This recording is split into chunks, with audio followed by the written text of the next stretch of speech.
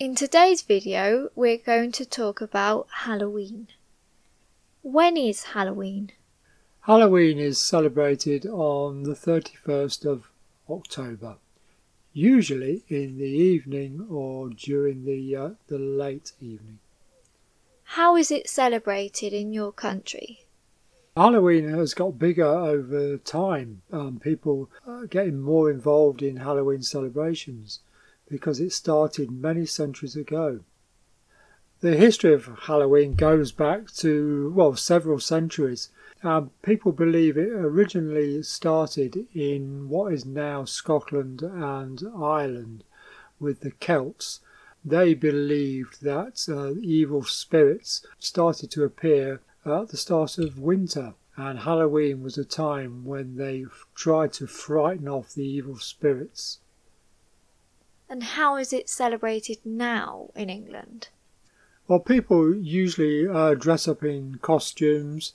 They go out and do trick-or-treating, and they have parties. What are some of the symbols of Halloween now?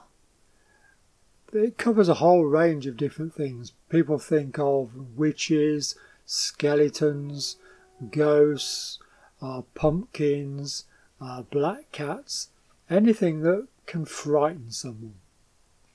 What costumes do people wear? Again, there's a whole range of costumes available in some shops, such as pumpkins, witches, ghosts, skeletons, monsters, yes indeed, yeah. Anything that looks frightening and would scare someone, especially spiders. Why do or don't you celebrate Halloween? I do. It's a time of the year when it gets dark early, so it's a long evening, and it's a time of excitement for children especially. So I think it's a good celebration.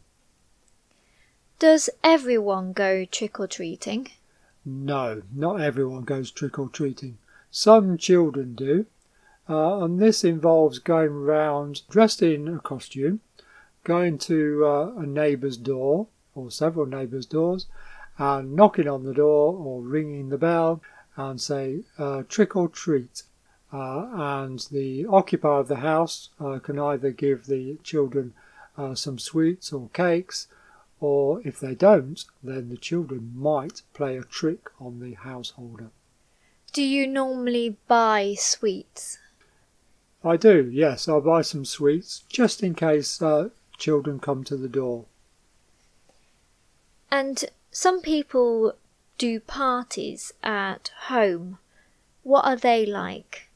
I don't know. I've never been involved in a party at home, but I do know that some people do organise Halloween parties where people dress up in Halloween costumes and they drink red wine, which they think is blood, and have sweets.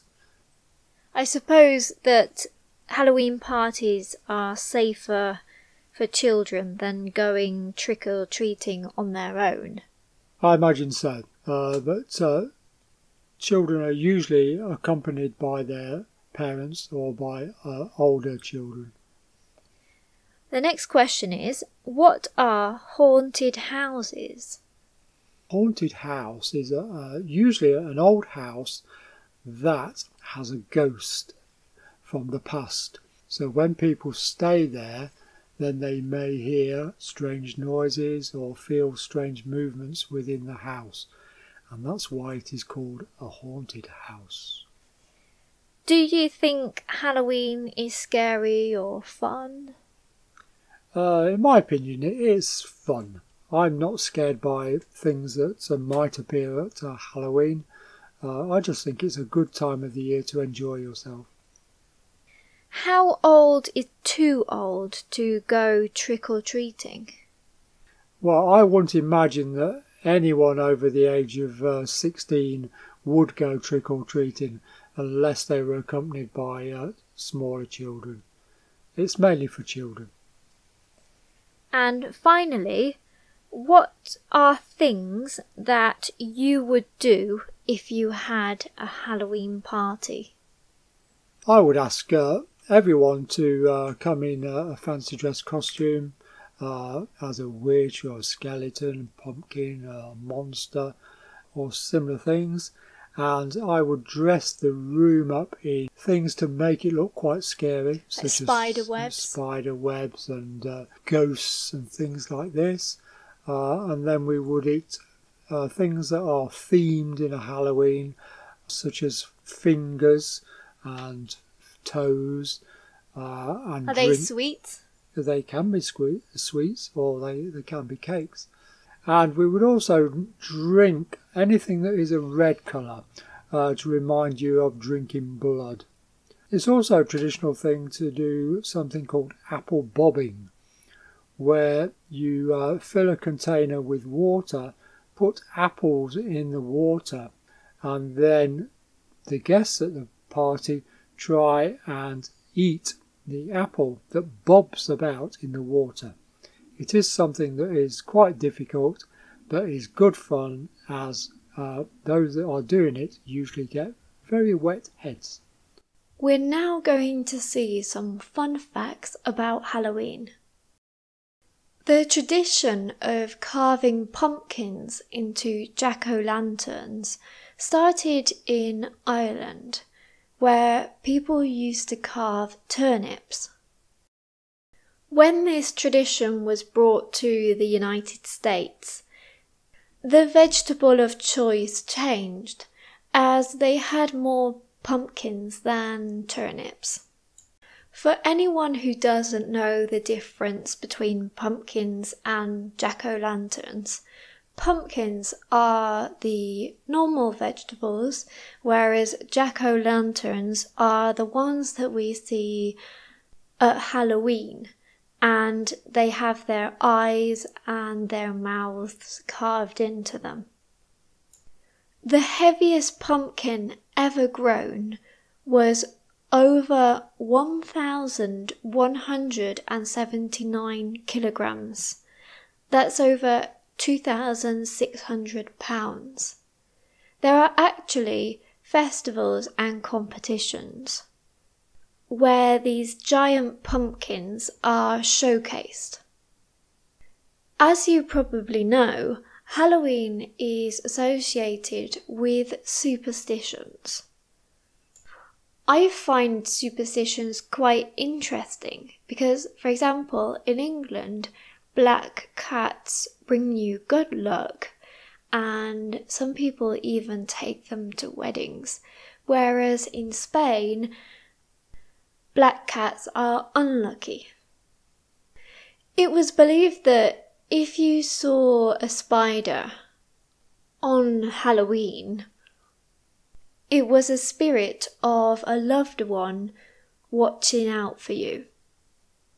Also, if you heard footsteps on Halloween night, it might be a ghost. So you should just ignore it and don't turn around. Another fact is that Samhainophobia is the fear of Halloween. This might be triggered by fear of costumes, masks, or the supernatural. The name of this phobia comes from the word Samhain, which was the ancient Celtic festival that Halloween actually comes from. As we said before, it marked the beginning of winter and the end of the harvest season, and it was thought that on the night of October 31st, the difference between the living and the dead was blurry, which meant that spirits could roam the earth. Another interesting fact is that in Spain, Mexico, and other Latin American countries, they celebrate Dia de los Muertos, which means the Day of the Dead, around the same time. This day honors deceased loved ones, but it isn't like Halloween. it isn't spooky like Halloween. If you have liked this video, please give it a thumbs up and subscribe. Thank you very much, and I'll see you in my next video.